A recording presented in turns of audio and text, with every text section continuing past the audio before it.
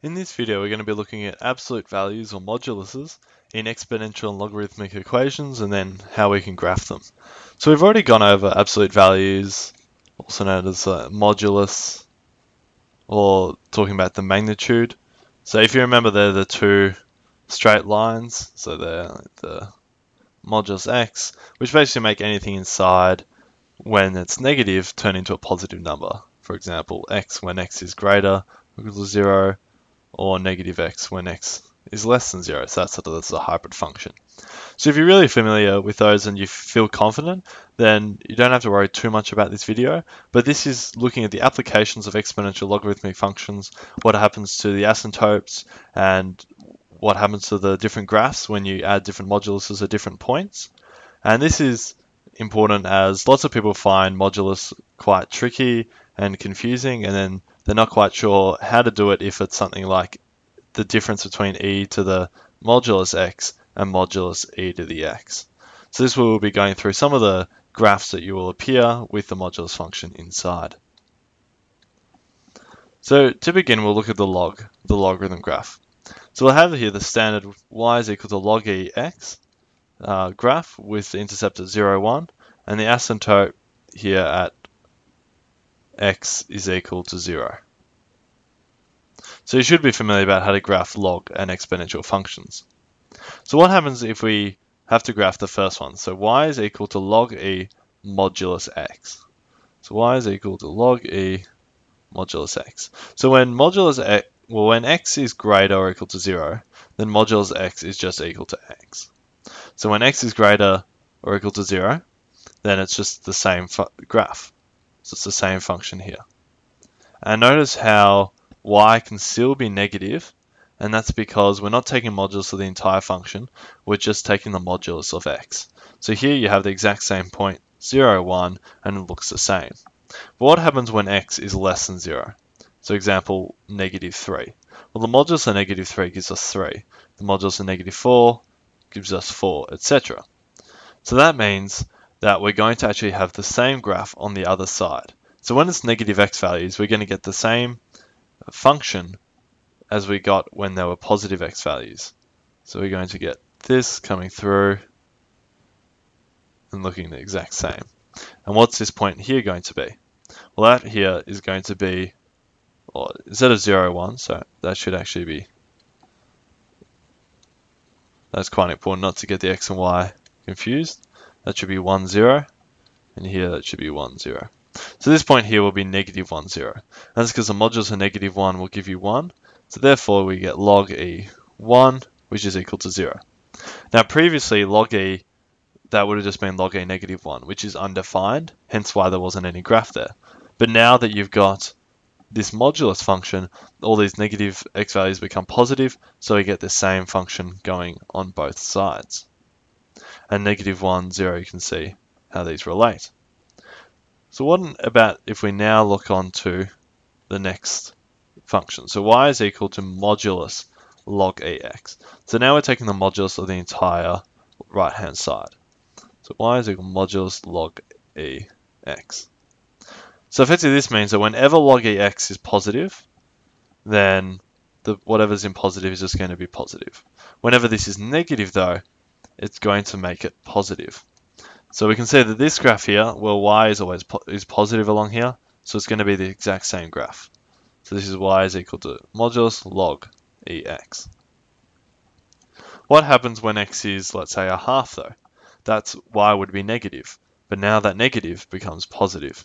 So we find that the graph looks like that. And we've reflected this bit up onto here. Now the asymptote does stay the same as it starts to approach infinity. So before, when x approached 0, it approached negative infinity, but now it approaches infinity. But because this is still on the same line, you keep the asymptote. So you no longer have this point, but you have this point up here. We have that point here, so the sharp point, which is 1, 0. So what happens to this other side here now? So I'll just get rid of this green so we can see what's happening. Well, what happens if we take, let's say, negative 3? So if we take negative 3, then we get x is equal to negative 3, we get y is equal to modulus log e negative 3 modulus. Well, that is effectively modulus undefined modulus, which is still undefined. So whenever x is negative, it's undefined, because log e negative 3 doesn't exist. So that means we don't have to worry about this side of the equation. So once again, for this equation, x has to be greater than 0, or else it doesn't work. So that's the difference between log e modulus x and y equals modulus log e x. So how do we graph this equation? So we'll start off. So the easiest way I find is to forget about the modulus is there. So we'll just graph y is equal to log e x plus 2. Typically do this in pencil or quickly sketch it on another graph. So we have an asymptote here at negative 2. So x is equal to negative 2. And then we have a graph that looks like that, where this point here is equal to negative 1, 0. And I know that because log e 2 minus 1 gives us log e 1, which is equal to 0. So we have this point here, negative 1, 0, and this represents y is equal to log e x plus 2. But now we want to graph y is equal to modulus log e x plus 2. So what this means is when y is positive, it stays the same. So when y is greater or equal to 0, then y is just equal to log e x plus 2. So it doesn't change. So that means this point here along here stays the same. So it's y is equal to modulus log e x plus 2. What happens here though? Because y is negative, that makes it positive. So it means it comes up like that. And then this asymptote here stays the same. So x is equal to negative 2. And why can't x equal negative 2? Well, when x equals negative 2, we get y is equal to modulus log e 0. And log e 0 doesn't exist, so even if we take the modulus of it, it's still undefined. And that's why all along here, we're not going to have any other graph, because it's still undefined when x is less than or equal to negative 2. So that's the function here, y is equal to log e x plus 2. And if you quickly did the green sketch on another one, then you do the sort of like the good copy here, where you show that. Now it's important to get the shape right with regard to it has to look like that, and that's because originally it would have gone all the way down, and effectively you're reflecting it but along this point. However, what about if we now want to find the hybrid function of y equals modulus log e x plus 2? So if we want to represent it as a hybrid function, which we have done before. So what hybrid function? So to do this, we need to think, we had the graph, so when is log e x plus 2 greater than 0? Because that's when the modulus won't change anything, and when is it less than 0? Well, it's greater than 0 when x is greater than negative 1. And if you remember the graph, that's because you have negative 2 asymptote here, you have that point there, which is negative 1, 0, and it goes positive, and then it goes like that, or it comes down. So it's when x is greater than negative 1. Then when log e of x plus 2, what happens, when is it less than 0? Well, it's less than 0 when x is less than negative 1.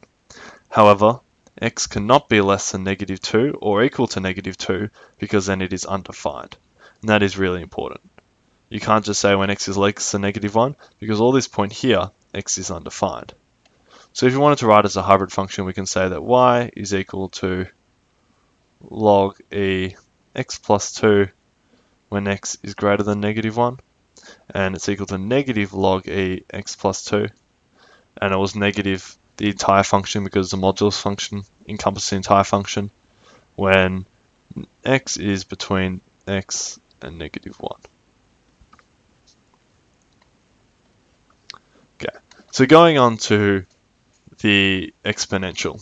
So we have y is equal to modulus ex and y is equal to e to the x.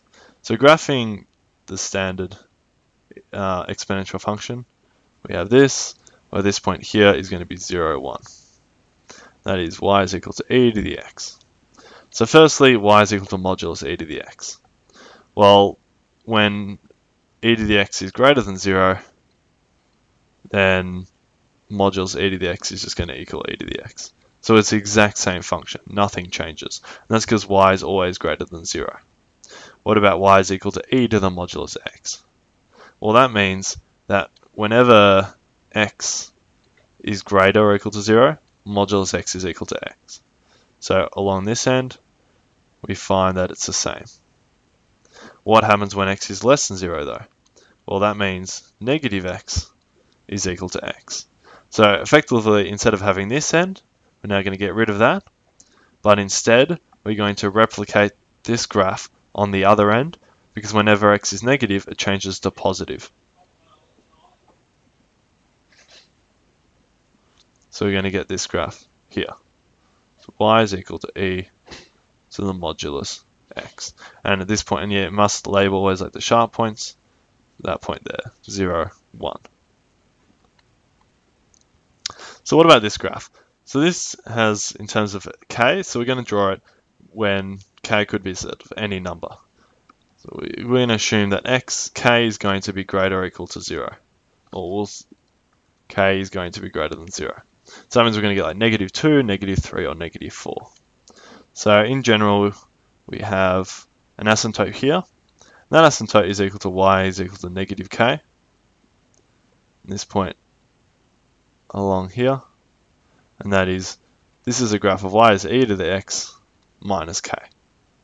So this graph here, modulus, well, it's going to be the same when y is greater than 0. And then it's going to flip it when y is less. So it's going to look like that. Now, because this point was approaching -k, this point up here is now going to approach another point as well. But instead of approaching y is equal to -k, it's going to approach y is equal to +k. And the reason for this is because of the modulus function. Before, it was approaching -k, and that's because e to the x minus k approached -k. But it still approaches -k, but now approaches modulus -k. And modulus -k is +k. So we're going to get this graph here. Now it's important to label the 2 points. So this point here is when y is equal to 0. So when y is equal to 0, we have 0 is equal to e to the x minus k. E to the x is equal to k. Log e both sides, we get x is equal to log e k. So we're going to get ln k 0. Then this point here, the y-intercept is when x is equal to 0. E to the 0 is equal to 1. So this point here is going to be 0 modulus 1 minus k. And that's the general form of this equation.